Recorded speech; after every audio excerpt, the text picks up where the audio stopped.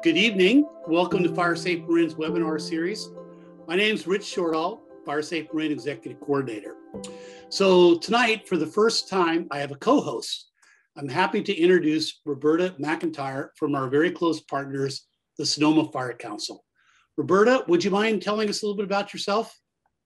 Yeah, I have like 35 plus years in the fire service. I started out as a volunteer at Roseland in Santa Rosa area, then became a career firefighter for the city of Santa Rosa.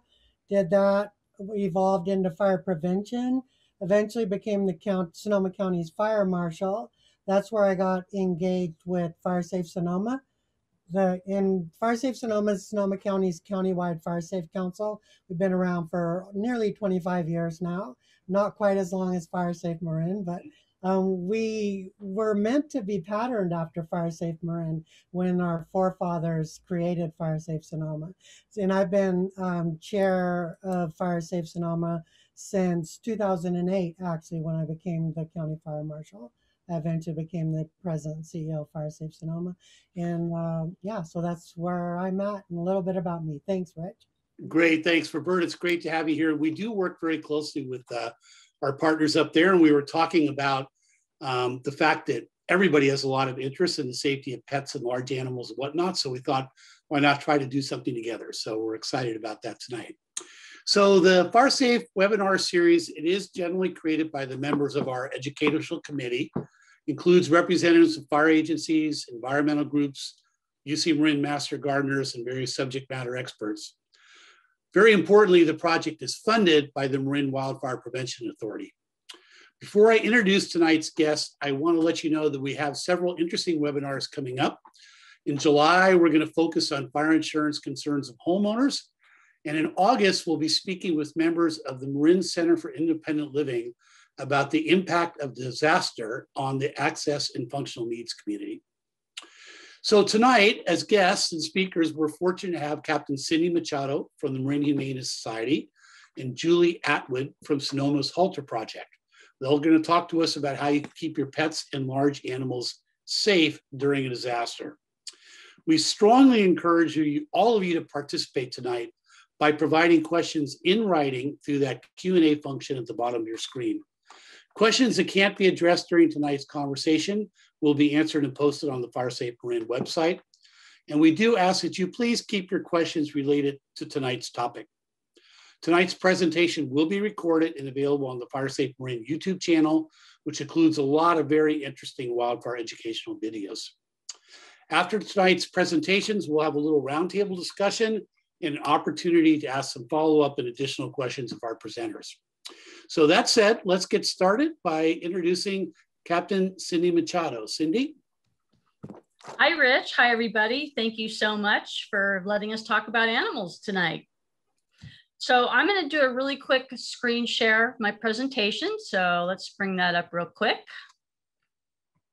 Okay, hopefully you can all see my presentation. It's a joy to be here with all of you, whether you're tuning in live or watching the recording. Thank you for taking time out of your day to learn about evacuating safely with pets and animals. It's my pleasure to be here. I've been with Marin Humane for 37 years, and I've seen my share of disasters and how people respond to them with pets. So we're going to give you a really quick snapshot view of how to handle being prepared for especially a wildfire in Marin and Sonoma. The most important component for you to remember is that you know your animal best. I might have a good idea about breed behaviors or certain individual animals when I see them, but I may not know everything that you know. And so really remember to use that to your advantage, whether you're evacuating, handing your animal off to a boarding or emergency animal shelter facility. Just remember that you know how that animal is going to react better than anyone. You will also be really skilled at knowing what your pet may need or want. They may be two separate worlds for your animal's sake, but for your sake, the more you know about how your animal will respond to a disaster, how they'll respond to stress, the more you can plan to be able to include those items that your pet will really appreciate. Most importantly, if you do nothing else tonight, please take heed of our advice of being prepared for wildfire. wildfires are fast. We don't often have a lot of time. So if you can prepare in advance a kit designed for all of your pet's needs and then practice it and stay informed, you're already going to be ahead of most people. I'm really encouraged at how Marin residents have really done a great job preparing for their animals. In some cases, more planning for their animals than themselves, but it's all a really good first step.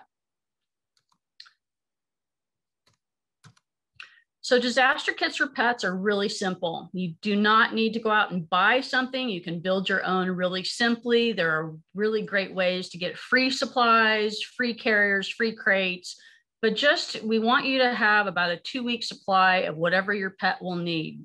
If your pet is on special medications, we want to make sure you have an ample supply of those, and at least remember to write down what those medications are, because often we find people may forget what their pet is on. Having a photograph of your pet is always helpful. I love to include something that your pet will remind themselves of you. So a nice worn t-shirt at the end of the day is a great thing to add to your pet's carrier. It gives them some sense that you're around them.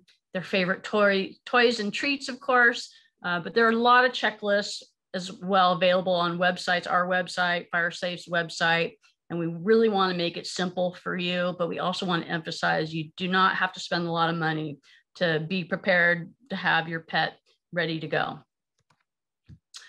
We talk a little bit about behaviors during a disaster. This is really important because if you have cats like mine, you might be challenged to be able to find them on any given day, whereas your dog may see your suitcase and get really excited. So just really kind of know what your pet can expect. If it's an indoor pet, I'd really urge you to consider knowing where their hiding spots are.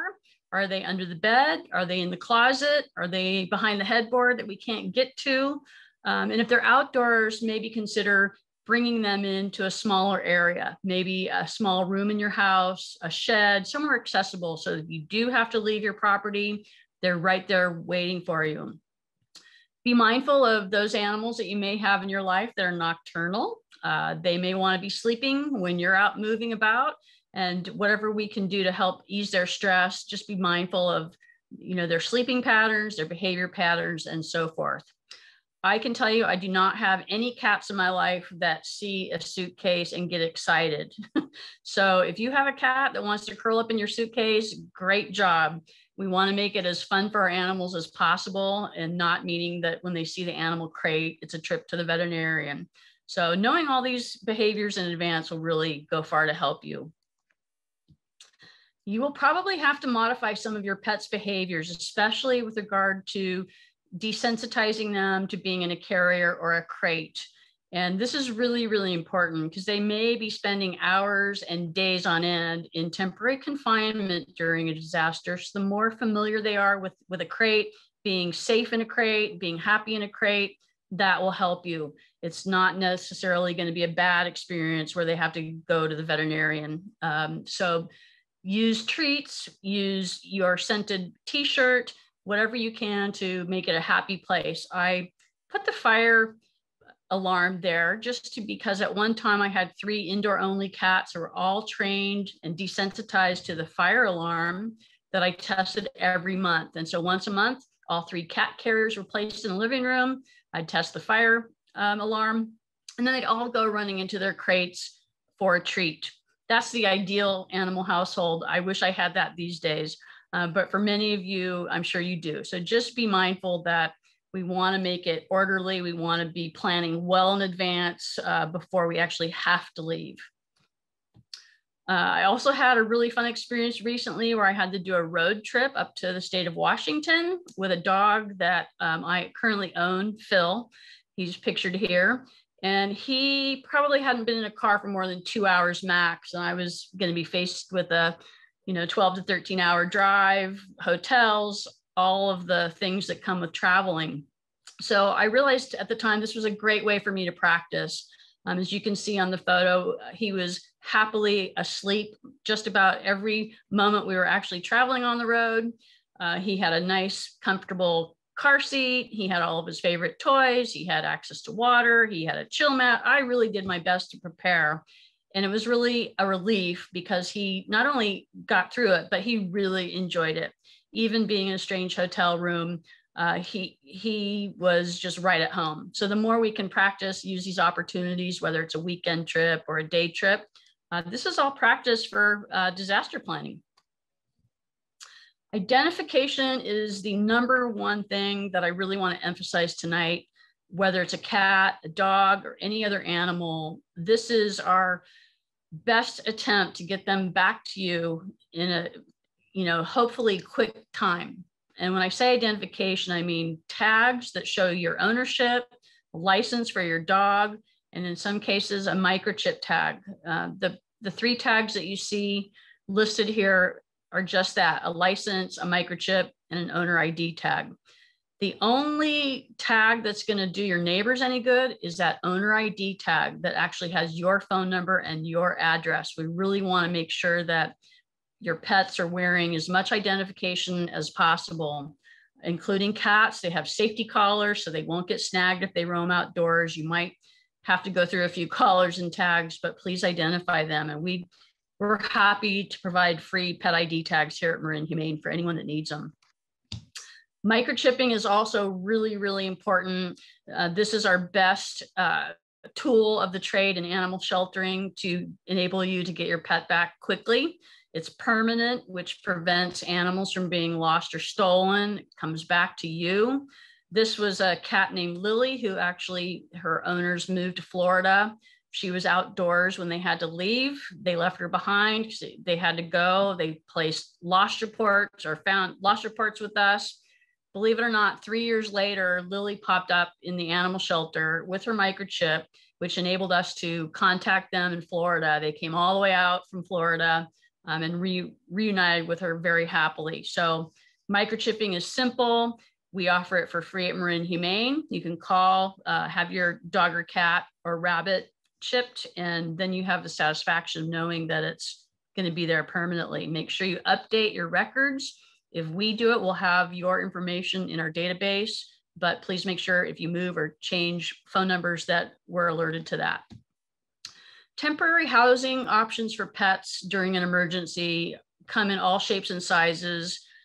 We really recommend that you find an option before an event with a relative, friend, someone out of the area. That's an agreement between you and the person. But if you can't do that, then look for pet-friendly hotels. A lot of people were really successful last year with Airbnb rentals, especially with pets. That's probably the new up-and-coming modern way of finding rentals when we need to. Pet boarding, especially in Marin and veterinary hospitals, are really, really limited. And if you have a relationship now with your veterinary hospital or a boarding facility, take advantage of finding out what their plan is. If they will have space, make sure your animals are up to date on your vaccination to be able to get you in there. And if not, there's plenty of emergency housing options for pets. Marin Humane and all the other animal shelters in the region accept pets from emergency situations and offer free boarding. And we'll hold your pet for as long as you need us to. This is the reality of temporary emergency pet sheltering. They're most likely going to be in a wire cage or crate. Sometimes they'll be in an actual shelter run similar to a boarding kennel, but it's really bare necessities. I always want to just emphasize that your pet is safe, but it's not your home and not your couch. That's why if you can find your own arrangements before needing this kind of service, it's always a benefit to your animal. The other thing I've really been impressed with in Marin is our community's preparedness level with disasters of all types, but mainly around animals. So we want you to have your own plan to start with. Make sure it includes everything your pet will need, possible options if you have to leave your neighborhood, and then make sure you can identify what resources are there in your neighborhood that could help you during an event or an emergency. Maybe there's someone very animal savvy in your neighborhood that you can call on. And then once you've identified those two areas, offer help if you can provide it. And this is really wonderful to see in Marin neighborhoods. that have really helped do a lot of planning. Probably the other most important tip that I can tell you is become a weather watcher. Red flag warning days, they mean business, as we all know. That would be the day that you'd want to make sure all of your animals are rounded up. If that outdoor cat is around, put him in the bathroom overnight, have your cars packed and ready to go. And it's your comfort zone of how long you stay there. But we really want to watch the weather. We want to know where the wind's going. We want to make sure that we're getting notifications and alerts. When you get a notification to evacuate, do so quickly. There's all kinds of things that make getting out easy for you, whether it's folding carriers, backpacks, wheeled bags, all of these things you can practice and plan around, but don't stay if you're asked to evacuate. We will be there to help the animals after the fire, just as when it starts before the fire. We will go into evacuated areas to remove pets. We will go into evacuated areas to provide food, water, and veterinary care. For animals, it's a long-term support function. So well after the fire is over, we will be helping pets for months and months and months. So it's really important that if you can't get to your animal, know that Marin County has a very solid plan that we will go in and get your pet the help he or she needs, or in some cases, remove your pet and bring them back to our shelter to reunite with you. I'm going to share this video. This is a really happy ending to end my presentation on, featuring a dog that was missing from the Sonoma County fires a number of years ago. And the microchip hadn't been updated. It gives you the story, but I want to emphasize, if you do ever lose your pet, never, never give up. So I'll play it for you now.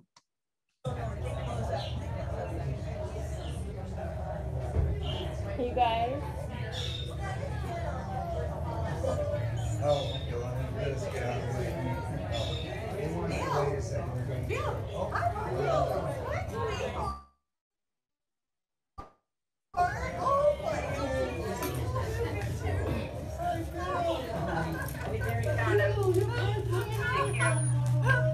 Thank you.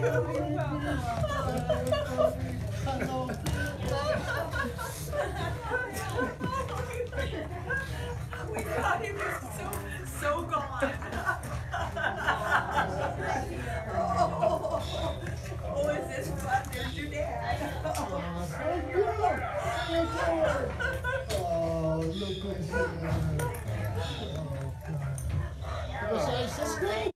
It's always so much fun to see the chaos of a happy reunion, more so than the chaos of a disaster scene. I'm available to all of you. Here's my email. Please don't hesitate to reach out to me directly. It's my direct phone number as well. I'm happy to help anyone, anytime, for anything that they need on the disaster front. And with that, I'm going to go ahead and stop sharing my screen and give it back to Rich for a moment. Well, thanks so much, Cindy. That was great. And heartwarming video at the end. That reunification was fantastic. If that isn't a lesson, everybody, be sure your pets are ID'd. Way important. So we have some really good questions from the audience. The first one is, a person has a large amount of animals, 3 dogs and 5 cats, and wants to know if a hotel can refuse you a room during an evacuation if you have too many animals. That's a good question, and it's a hard dilemma to have. The fact of the matter is, yes, the hotel, they all have their individual rules. I always like to say, how good of a negotiator are you on your animal's behalf? During an emergency, I always tend to see the kindness of businesses, and I will just think positive that if you're responsible and you're coming across as such, most hotels are going to accommodate you, especially if you have a carrier for each individual animal. That will ensure that the hotel won't have to worry as much, but it does vary.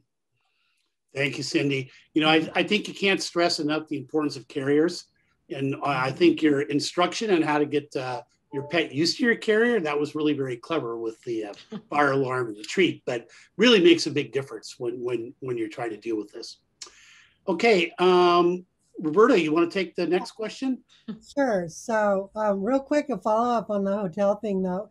I would also recommend do some work pre-planning ahead of time and pick out some hotels where you're likely to go and check with them ahead of time and see what arrangements you can make. And then, so the second question is, do shelters where people are housed in a disaster allow families to bring their dogs? And I think in Marin County as well as Sonoma County, you can bring your small pets if they're crated. But what happens if you have, a large amount of pets, or, what are the issues with shelters and housing your pets when you bring them? Yeah, that's a really good question. Thanks for bringing that up. So if it's a Red Cross shelter, generally speaking, Red Cross does not allow animals other than service animals. Where it differs is if it's a county or city run, or even some private human shelters that make the decision to allow pets. So for instance, Marin County is very pet savvy. We may not allow the pet to be in with the people in the shelters, but they will be right adjoining them. They're hard to manage. Sonoma County, you guys have the wonderful ability to cohabitate people and their pets at the fairgrounds, and it's worked beautifully. That is the model that we're trying to get across the country, because it just makes more sense. The animals are calm, the people are calm, but it's a work in progress. So I would never assume that a county human shelter will allow you to bring in your animals. That's why you have to have a plan. Great. Thanks, Cindy.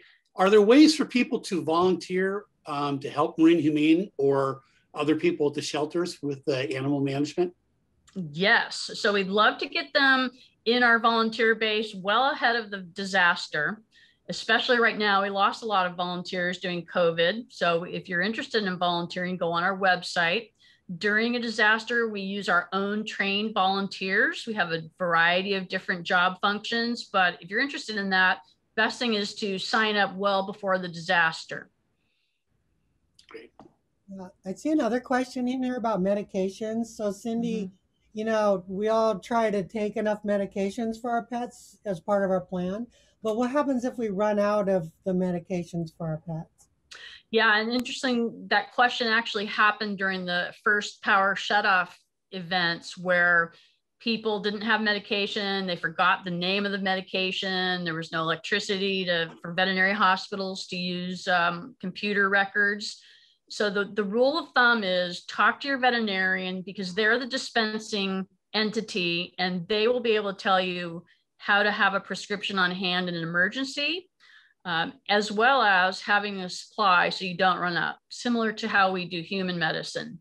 But in the event that all of that's gone, Marin Humane will be the coordinating animal entity for all veterinary care during a disaster. And so that's why it's important for us to know what medication your pet's on, so our veterinary teams will be able to hopefully fill those prescriptions and get that pet back on its medication. Good news. I think one of the words you used earlier was that you should include enrichment for the pets. Can you clarify what that means? Yeah, so enrichment is a way of keeping your animal happy. For my dog, Phil, he has to have his elephant toy. Nothing else matters to him but his little squeaky elephant toy, go figure. But for some other animals, it might be a peanut butter or cheese-filled Kong toy, or it might be the scent of their human on a t-shirt, or it might be a catnip mouse for our kitties that are stuck in a carrier. It might be cat grass. Not the illegal kind, but wheatgrass, oatgrass is great for cats. It really soothes their needs. So whatever your animal likes that makes them happy, that's what we use as enrichment to make them happy. It can be scents, it can be sounds, it can be actual play toys, food, all different types. Great recommendation. Laughing right now, Cindy, because while you were doing your presentation, my dog brought his squeaky toy over for enrichment. He says, "Hey, the work day is over. It's time to play." Yeah, that's exactly. We depend on that for our own entertainment sometimes. Yeah, you might hear him squeak. So one last question, and I think this is a big concern for people. So what happens if the resident is not home during a disaster and the pet is, and you can't get back into the neighborhood's been closed, and the pet's stuck there? What happens to the animal? So our trained officers have access to evacuated zones when they're safe. So not while fires burning all around, but when it's deemed to be safe enough to go into these neighborhoods, days afterwards. If you call, we'll have a hotline set up or our main emergency number. Our officers will go and actually remove animals with your permission from their house. So if you want us to use your house key, we'll take your key, we'll go in your house, we'll find your animal. Sometimes it's just to go check on animals to make sure that they're safe and sound. So we'll leave food and water for them and keep them in your house. So each case is different, but the most important part is call our animal shelter in that event. We use our database to know where the pets are, for instance, so we can bring up every licensed dog in a neighborhood, and we'll use those records to make sure that, we're in touch with people, or if there are animals that may have been left behind, or you're at work. That's our big deal during a disaster. We spend most of our time in that aftermath going into those zones and caring for pets. Well, if we don't have permission and we know an animal has been there for days, we can go through a window or go through a door. So we will make entry if we have to, but we never want to do that unless it's absolutely needed. Yeah. That's a tremendous service. Thank you for doing that. All right. Well, thanks a lot, Cindy. Well, Cindy will be back when we do our roundtable shortly. So right now, let's bring on Julie Atwood. Julie? Thanks, Rich. And thank you to Marin and Sonoma Fire Safe Councils, Rich and Roberta, and your teams for inviting us to be able to share this with people. It's so important, and it's just great to be with all of you and such amazing professionals.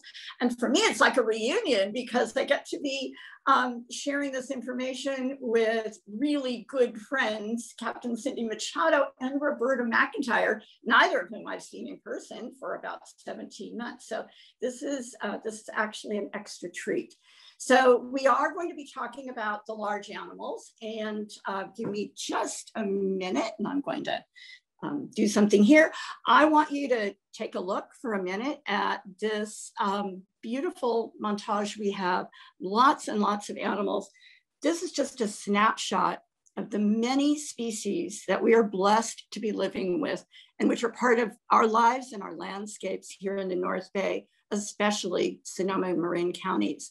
And so I'm going to talk to you and try to touch on the high points of things that we think are most important for people to know. Now, I'm going to preface this by saying that, of course, both Cindy and Roberta have covered a number of things that I'll touch on very, very briefly because we have commonalities. Obviously, large animals come with their own special challenges. And I like to say that whether you're evacuating or preparing to shelter in place your cattle, your llamas, your sheep, your goats, your cats, your chickens, your guardian dogs, getting out of the house with your animals, getting out of the ranch with your animals is kind of like getting away with your older or very young or possibly less able or challenged family members. It is going to take longer. So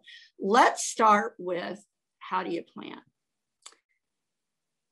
Evacuating and sheltering in place require planning. And you've heard it from Cindy, and you've heard it from Rich, and you've heard it from Roberta.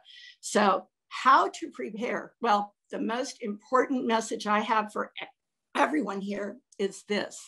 Whether you're planning to evacuate or whether you think that sheltering in place is going to be best for the animals that you have to take care of, you absolutely have to have more than one plan. You have to have a plan for every possible disaster and eventuality that you can think of. And you have to have a backup, have a plan A, a plan B, and a plan C. I can't say it enough times. So moving on, let's talk about your evacuation plan. Planning for animal evacuations really starts with assessing the risks. And not just the obvious risks that are related to your property itself, but if your plan is to evacuate, and that's absolutely what you want to do, then A, you need to know when to go, be paying absolute attention to those alerts, and know when you are going to begin to be at risk. And that's the time to go. Think about the animals that you're evacuating. A lot of the properties that we have in these counties have lots of rescues. We're blessed with kind-hearted people who take in animals that have special needs. Can those animals, the elders, the seniors, the oldies, the ones who are lame or crippled, can they actually be loaded safely? Can they be transported safely? Can they deal with the stresses of a shelter or temporary housing? Some hard questions that you have to ask yourself. How long will it take you to load them? Everything's going to take longer. I like to say that evacuating with large animals is a lot like Ginger Rogers. She did everything that Fred did, but she did it backwards and in heels. And that's kind of what your large animal evacuation is going to look like.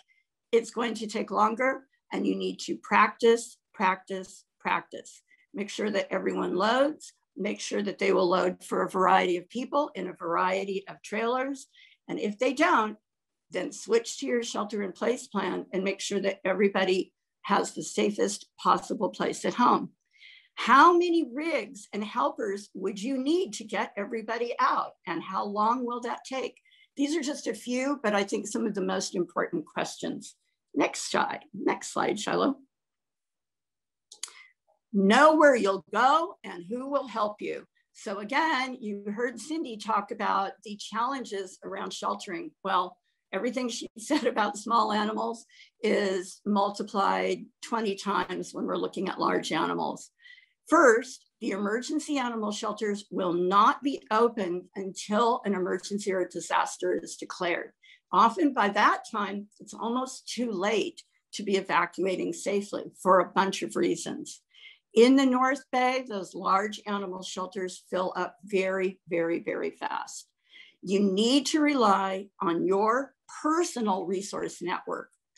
I cannot emphasize enough the importance of starting now. If you don't have a little black book that really is an address book, in addition to your cell phone, in addition to your important document binder that has, again, more than one, more than two, more than three of every type of resource, every type of helper, from someone to help you catch your animals and load them, to someone to get you an extra trailer and a truck, or a driver if you're not able to drive yours, and places to go. Ideally, as far out of the area as you can get, to a place that you know is going to be safe from whatever is taking place, whether it's a fire, an incoming storm.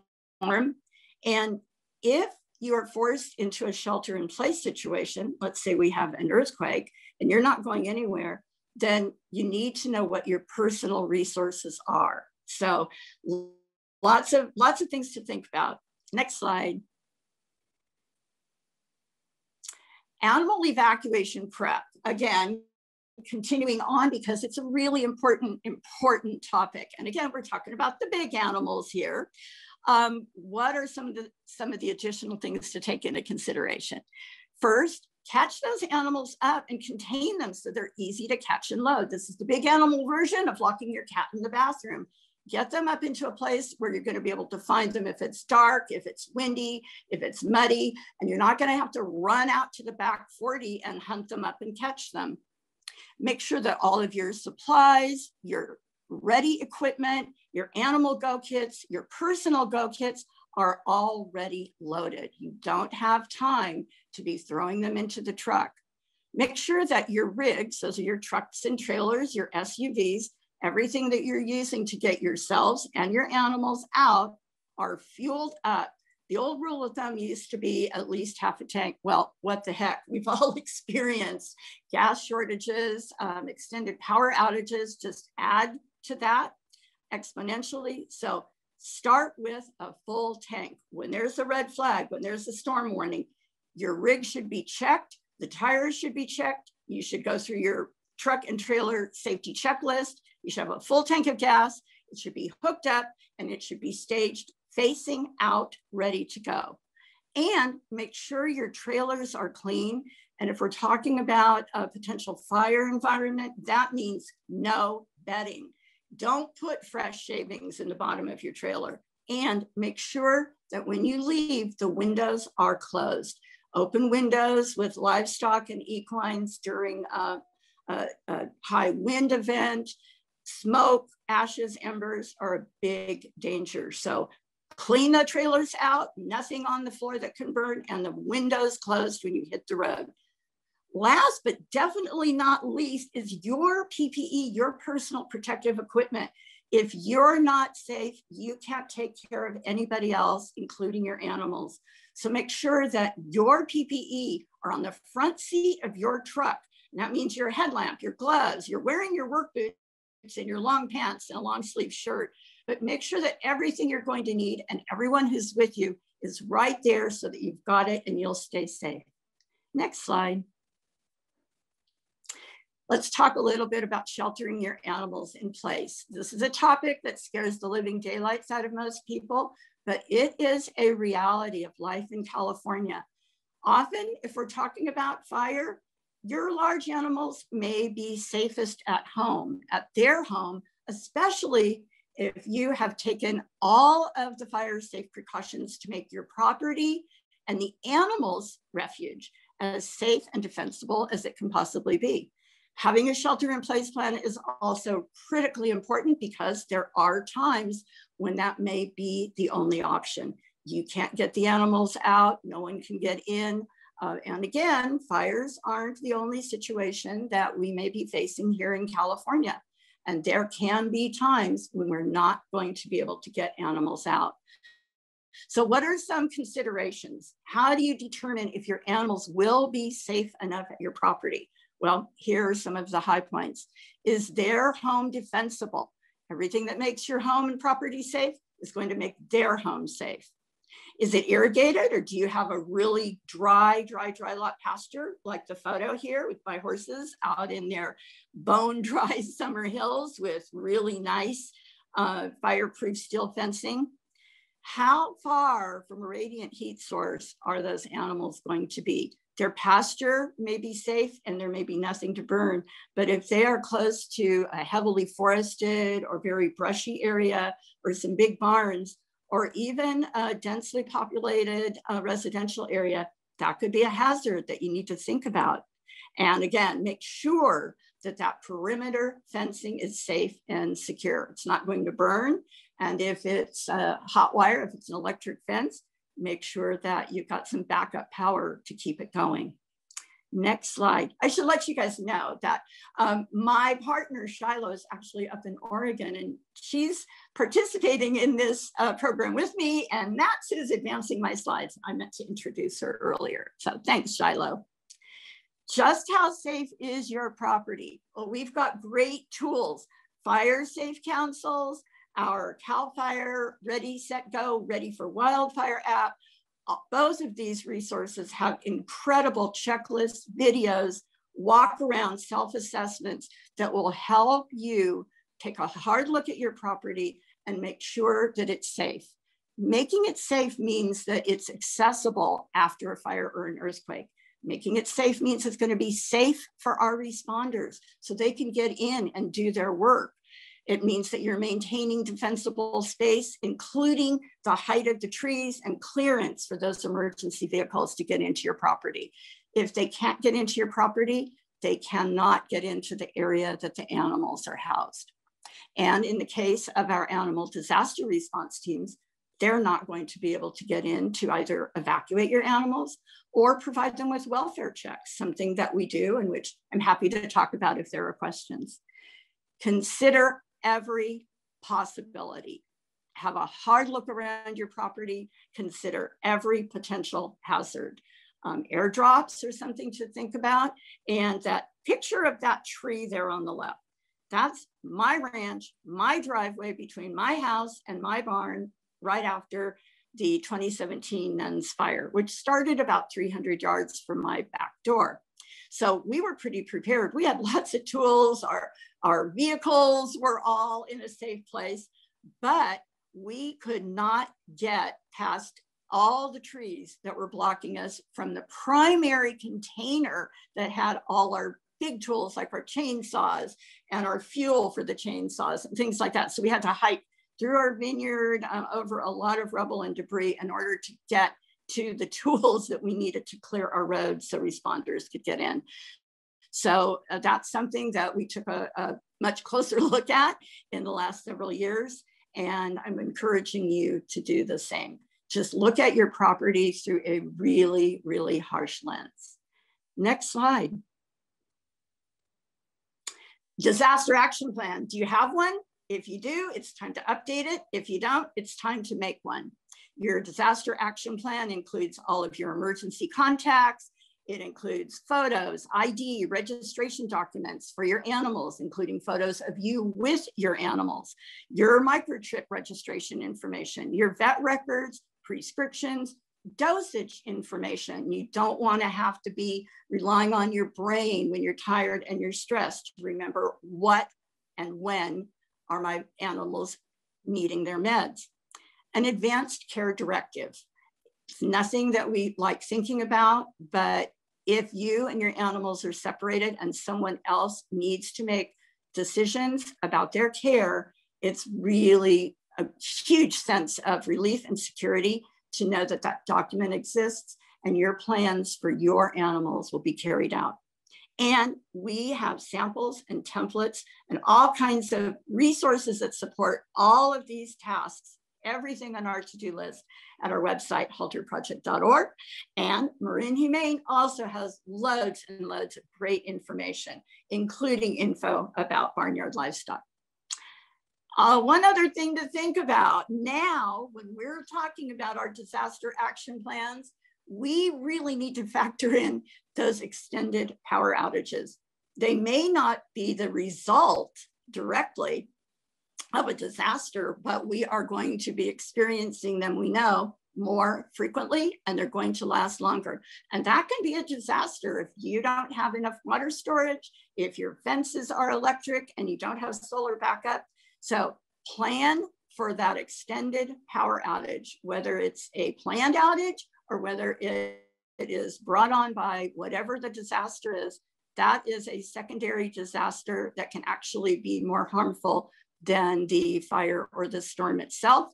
And your plan had better include every single solitary thing that you need to take care of your animals if you're without power for an extended period.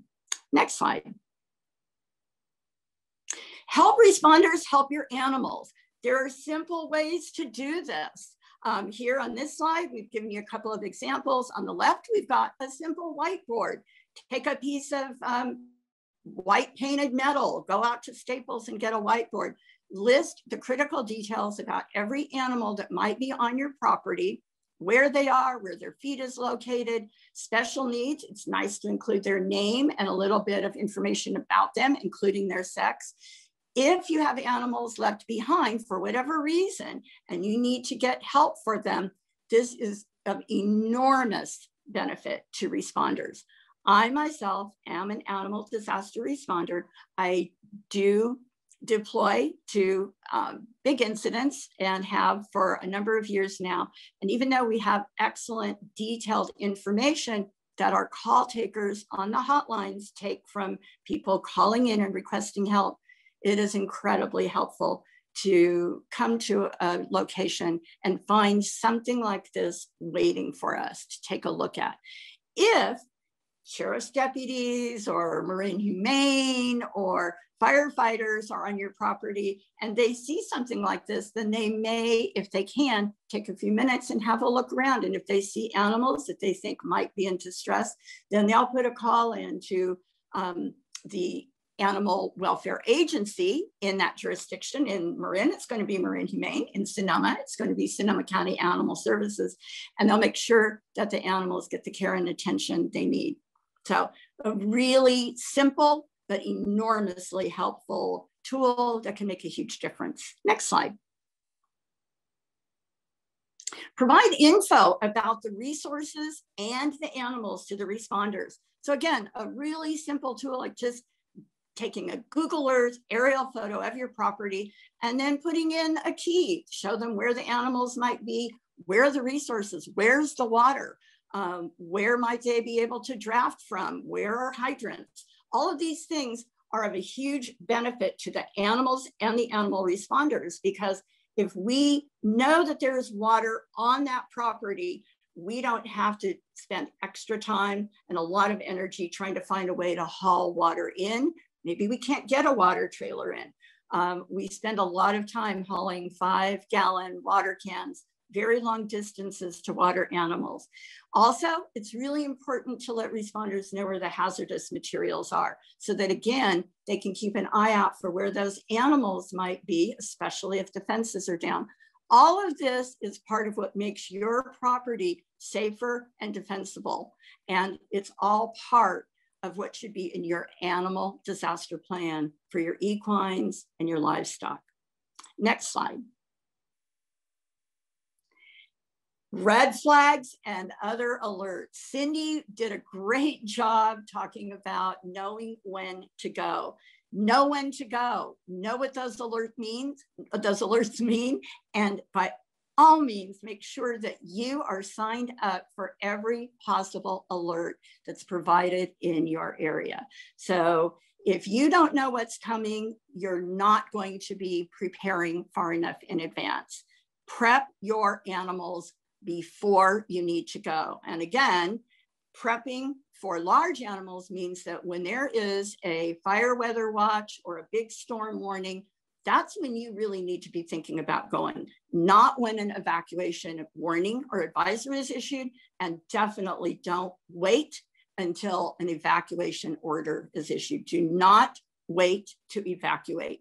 It's often going to be too late and you've just increased your risks exponentially. Make sure that your animals have visible ID on them, even if they're microchipped. Now is the time to move them to that confined, easily accessible pen, corral, or arena where they're going to be safe. And make sure that you've got good halters and good lead ropes for everybody, where the animals are, and also extras. We had an incident just down the road from me in 2017 where we had a fabulous equine performing group. They travel all over the world. They all have their halters firmly attached to the bars right outside their stalls. In that gigantic traumatic wind event, the Porta stall barn collapsed and they couldn't get any of the halters. These were actually Liberty horses, and they managed to load 22 Liberty horses in their gigantic van using voice cues. So an amazing lesson in working with your animals, knowing your animals, gaining that trust, and having a plan. Next slide. Supplies, just a few of the must-haves. Definitely make sure that you know how much water you're going to need for every animal. We have a little handy chart here on the side. We have all this information on our website, as does Marin Humane. They've got a great pamphlet you can pick up that tells you exactly how much food and how much water for just about every species we have in our counties. Make sure that you have water for at least 10 to 12 days, preferably more, and feed for at least 3 to 5 days. Ideally more. Medications, Cindy's already touched on that. You need to have backup. You need to know that you can access your medications and your prescription if necessary. And it is tricky. You do need to enlist the help of your vet to make sure that you've got all your medication needs taken care of. Make sure that you have your own buckets, especially when you're evacuating.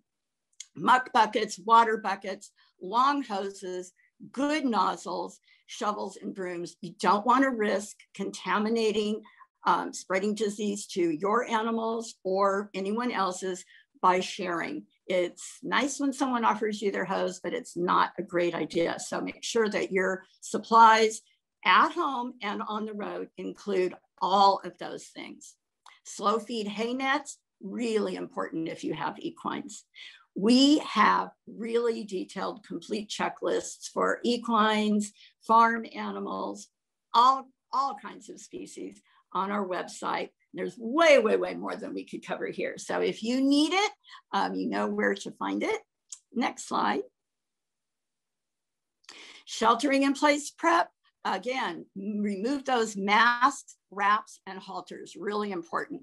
Increase the water storage. Add tanks, add troughs, and here's something people often don't think about, secure those troughs so they can't be tipped over. Animals like to play in their water. It's nice if they have a nice cool place to stand, but it's even better if that water is available for them to drink. Relocate all the hay, the bedding, anything that can burn, including, you know, that cozy sofa that hangs outside your barn. Move everything as far away from the animals as possible. Add visible identification and make sure that you've taken your animals out of barns and sheds. The rule is turn them out, but don't turn them loose, and close the gates and the doors behind them, because animals will run back into that building. Even though we know it's not safe, to them, that's their safe place where they're fed and where they sleep. So please turn them out, don't turn them loose, close the doors behind them.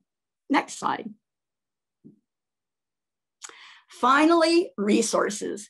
We have loads of resources on Marin Humane site and at halterproject.org. And I wanted to let you know just a couple of other great resources for our large animals. If we're talking about companion animals, so these are our large four-legged or feathered pets who are companions just as our dogs and our cats are, then Marin Humane and Sonoma County Animal Services are going to be your go-to resources. We also are blessed with a number of community animal response teams in the North Bay, and I've listed Sonoma and Napa here because those are the two most likely to be responding in a declared disaster. And we have information with all the hotline and helpline numbers in the North Bay if you find yourself in a situation where you need help for your animals. If we're talking about commercial livestock, that's a different model, and we have amazing resources for those as well. Most notably, our agricultural commissioners, our departments of ag, and our rockstar UC Extension Service dairy and rangeland advisors. We're very fortunate in Sonoma and Marin, we share ag advisors, and so both of those people work together. Many of our farmers and ranchers have ranches in both counties. So again, we're kind of closing out with a little glimpse of just a few of the animals that are so near and dear to our hearts. People come from all over the world to enjoy the beauty and the pastoral lifestyle that we enjoy here, but along with that comes the responsibility of planning for our animals. And just like Cindy, we are here at the Halter Project to help you with training if you'd like to become a volunteer, with resources. You can spend some time with us. We have close to a dozen preparedness videos, and our website includes presentations by some of the world's leading experts on animal emergency and disaster preparedness and response. My last message for all of you is breathe, keep calm, and be ready for whatever. You'll find that preparation is going to be the most relaxing thing that you can do, and we're here to help you get there. Thanks for joining us. Look forward to your questions. Well, Julie, that was just fantastic. Each time I hear you speak, I really learned so much. For the audience, we had a rehearsal, and I go, wow, I didn't know any of this stuff. And once again, we're going through tonight, and it was just amazing. I can't thank you enough. Do have a couple of questions for you. One is, who helps the pets or large animals inside evacuation zones? Would you like me to take that question? Sure, please. Okay. So the answer to that, I'm not sure you guys can see me here, but the answer to that is usually if we're talking about pets in a mandatory evacuation situation during an ongoing event, that is going to be the authorized animal response resources who are working with the agency that has the jurisdictions for the animals. So that's a whole lot of government ease, but it's important to know because every jurisdiction, every county, including Marin and Sonoma, have somewhat different protocols. So as Cindy explained earlier, in Marin County, you're really fortunate. For all companion animals, Marin Humane is your go-to resource, and Marin Humane will be coordinating all of the care, shelter, and evacuation needs for all of the animals for which they have been requested to help or have identified. In Sonoma County Animal Services will be relying on its mutual aid partners, and I am just so thrilled that Marin Humane is one of those resources and has been there for us in Sonoma County time and time again. But in Sonoma County, we do have a community animal response team. The community animal response team is activated by the county, by the office of, or the Department of Emergency Management in a declared disaster. So they can go in during an ongoing disaster when it's safe and check on animals. I'm actually a member of that team as well as 6 others. We perform welfare checks. We'll go in with veterinarians. We have another great resource in the University of California Veterinary Emergency Response Team, who is available to many of our jurisdictions in disasters. Animal control officers or humane officers are an enormous resource, and they're often the first in, so that there is no one simple answer in terms of who these resources are, but the good news is that we have a lot of them, and the number of people who are training as volunteers to be those resources is growing exponentially. We have information on our website, by the way, for people who are interested in becoming a volunteer animal disaster responder. Great. I think we have time for one more question before we go to the roundtable. Roberta?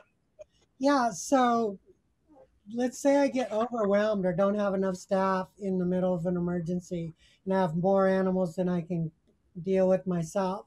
Is there, rather than calling 911 and saying, hey, help, is there a quick go-to number or somebody we can call for help? Roberta, is that a trick question? So, but unfortunately, one of the slides I had to take out because I talked too long is who to call, how to get help. So we do have all that information available. And if someone would like a list, a printed list of all the animal helplines in the North Bay that are activated once an emergency is declared in that county, those are the numbers that you really need to keep in your phone, because 911 will be overwhelmed and they're generally only going to be responding to human life safety issues. So you're going to need to call the animal helpline or hotline, as Cindy said earlier. During the early hours of a disaster, usually we're not going to be able to get resources inside fire lines or in a slide or quake because it's just not safe. So again, we really urge people to develop that personal resource network. Find out who can help you move your animals, transport your animals. And again, we have lists of resources and suggestions, and we're happy to help you personally. We can also do a workshop for your neighborhood or your barn. So there are resources during the incident and as it wears on, and you're going to reach those by calling the animal helpline. Great.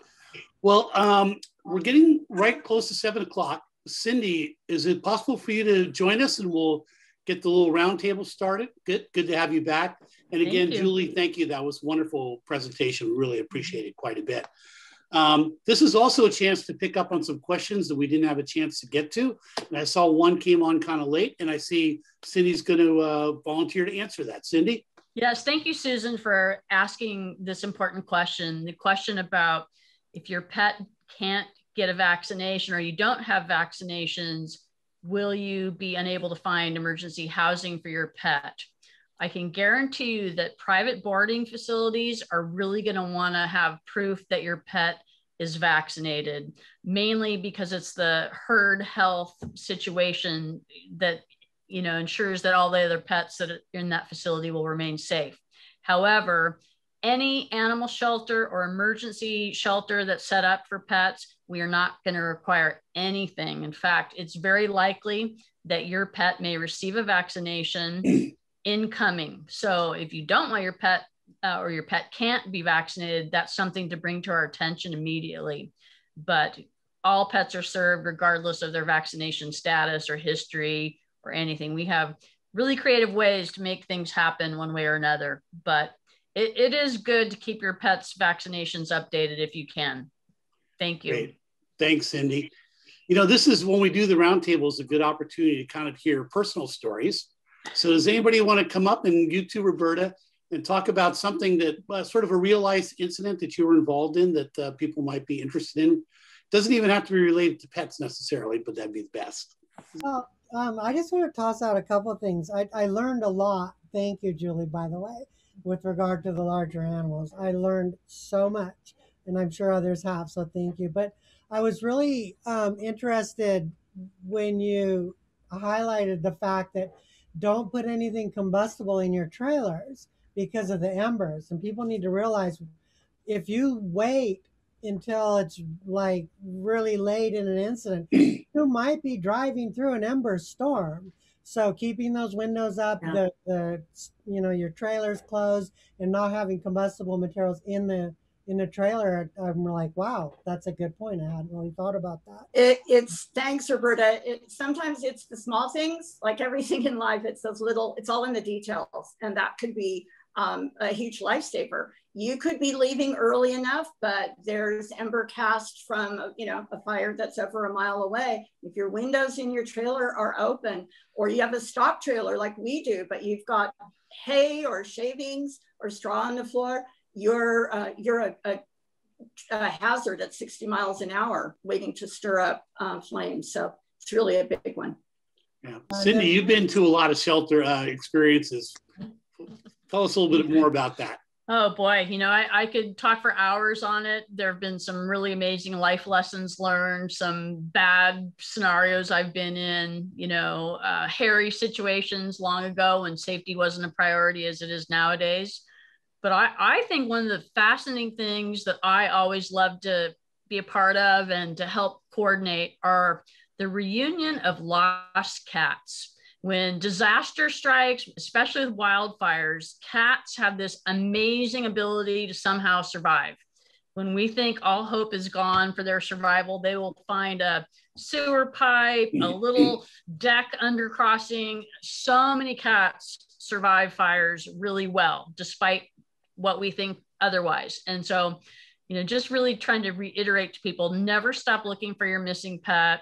What happens with cats, interestingly enough, is they just hide out literally for weeks. So we might not see them once all the activity of fire response is done. We might not see them start coming out for like 3 to 4 weeks after the fire. And so sometimes that takes people off guard when they go to only, burnt remains with nothing left. Here they hear a little meow and out comes Fluffy. So those are my favorite stories that I hold dear to my heart, as well as the number of people we've helped by going in to get their pets for them and just the relief factor. Well, but yeah, it's a hard one. Well, that's can good.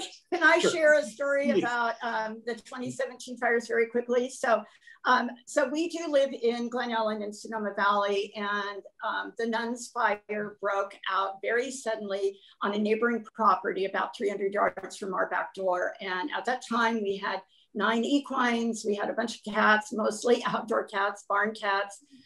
We had dogs, and we had people on the ranch. That fire was on us before anyone knew there was a fire. I am not by any means a pro with the long careers of Cindy and Roberta. I only got into this in 2013, but between 2013 and 2017, I had a lot of training. I had joined and trained with one of the top animal disaster response teams in the country. And I pretty much knew what to do. We had a plan. We were pretty well prepared. We're better prepared now, but we were able to move all our animals and ourselves and our equipment, our rigs, to our shelter in place location on our ranch because there were no options. There was no way out. And we did that in 7 minutes. So I just want to say to people that I've walked the walk. So another thing that I'd love to be able to share is the importance of having those out of town contacts. There was no communication during the early days of that fire. And on the third or fourth evening, as my husband and I were eating our luscious dinner of power bars and water in our barn, looking out at flames across the valley, I suddenly got a text message. I had not received any communications for a day and a half, and it was from Marin Humane. I'll probably cry when I say this. And our friends Cindy Machado and Nancy McKinney from their command center in Marin, where they had the ability to see the news and be in touch with emergency services, knew what was going on, got in touch with us. And the importance of having those contacts, of knowing people and being able to rely on them to be in touch with you and your loved ones, or even make that call to request help or services for your animals. It is one of the most important, valuable things that you can do. And Roberta, same to you. So these are two people who really have the backs of the community, and there are more like them. We can't do it alone, but we need our community members to really step up. We are blessed that there's so much great planning and preparedness and drilling going on, but don't stop. Keep practicing, have a plan, do it. Great. Well, It pays off. Julie brings up some really good points there. And yeah, we were really worried about you and the ranch, and it was frantic trying to get a hold of you. But I think that's the other part is don't wait to receive the call, make the call. You know, we were in touch with our colleagues. Sonoma County Animal Services during that fire actually had to evacuate their animal shelter, if you can believe that. And so, you know, we carry our colleagues' cell phones handy. We're all communicating in a disaster. And the other trend that we're seeing is we are probably going to be pushing people out of Marin and Sonoma County altogether in a big event. We learned that the hard way here in Marin. And so we love the fact of finding out of the area places, because we think that's the reality in the years ahead. Yeah.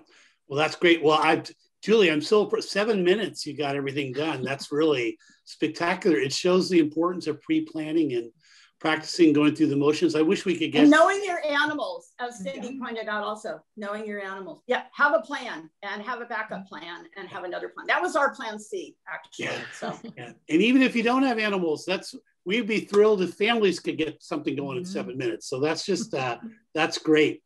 We did, partly through the program one time, we did a little bit of poll. There were a couple of interesting things.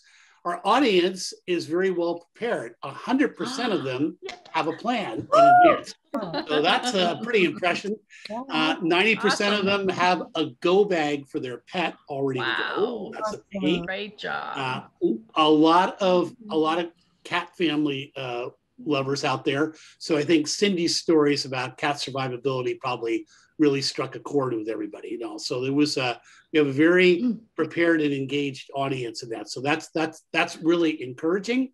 And I think that's a testimony to the work that you're all doing out there to get the message out to everybody. No, we can't do it alone. It takes all of us. And I have one real quick question / comment, I think, and maybe Julie, you can help me with this.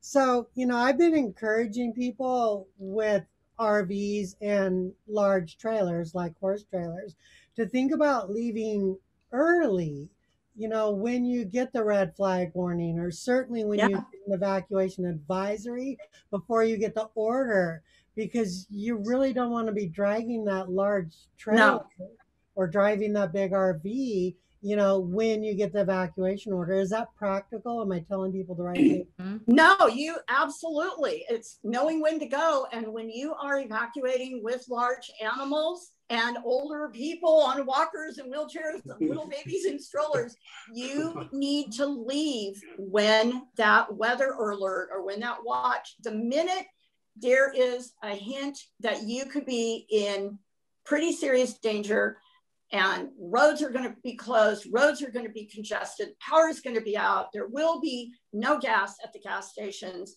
the driving conditions could be horrible, the shelters are going to fill up. That's too late.